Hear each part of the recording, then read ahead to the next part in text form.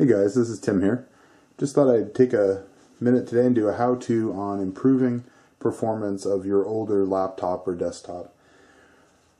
The easiest thing you can do these days, other than adding RAM, upgrading maybe from Vista to Windows 7, is to upgrade your hard drive to an SSD. So in this case, we're going to be using the OCZ Vertex 4. Any high quality SSD will be fine. It doesn't matter whether it's the 128 or the 256 gig models. I'm just using this one because this is what I have on hand. But you can easily use the $100 version of this drive, or a Samsung 830, an Intel 520, Kingston HyperX. Any of those will work fine. They're all around the $100 price point for the 128 gig models. So you're going to get good return on the value. It is limited space, but it is a laptop. Typically, you're going to be storing things off of this to maybe your main computer or a backup drive anyways. So I think the trade-off of hard drive space for performance, as you'll see in a little bit, is worth it. In our case here, this is just an Athlon A2.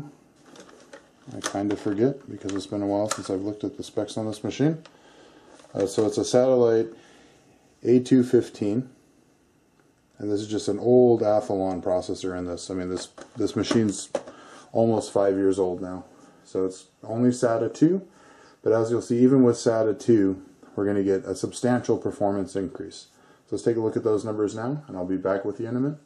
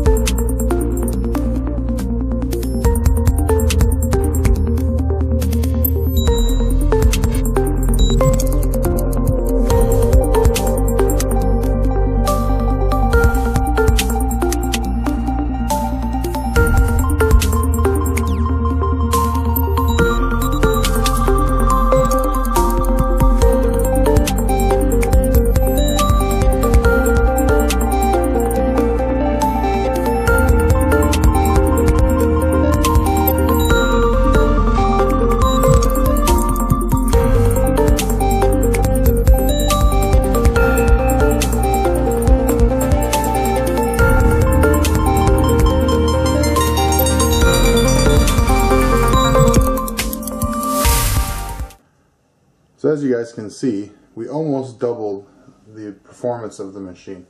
Now, there's a few caveats here. You're not going to double the speed of, your graphics, right? You're not going to get better graphics performance because you put an SSD in. You're not going to improve the amount of RAM you have.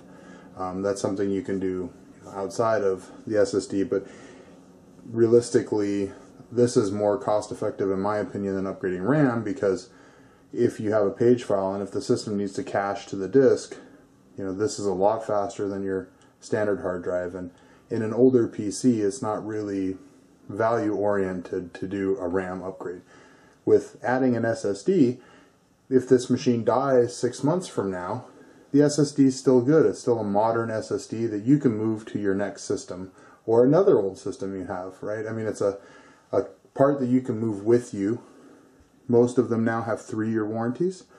So, you can always add this to another PC. So the return on investment just isn't that this laptop is faster. It's that someday when you decide to get rid of this laptop, you slap the old hard drive back in, you use this in one of your other systems. So you get good return on investment. So that's just a brief overview of how I consider speeding up older machines.